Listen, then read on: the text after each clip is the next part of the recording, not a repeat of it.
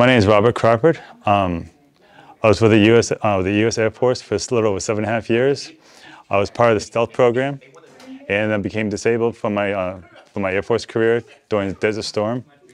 And then in May, I started the actual training in May. I believe it was around May 5th. And it was like 3 times a week, about an hour each time. And then August, I was able to bring the equipment home. I'm scared. I'm scared. So stairs is a new feature that's recently been approved by the FDA, and this is allowing veterans and other individuals who have the device to go to accessible areas that were previously inaccessible, doing stairs and curbs. So he's learning how to transition the device, how to move the device forward and trust the device to lift him up and do something that he hasn't been able to do for quite some time.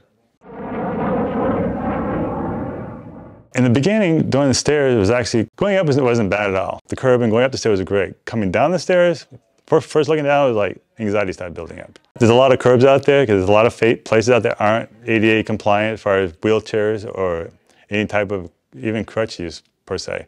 So with the legs being able to go over curbs, that's a big plus right there.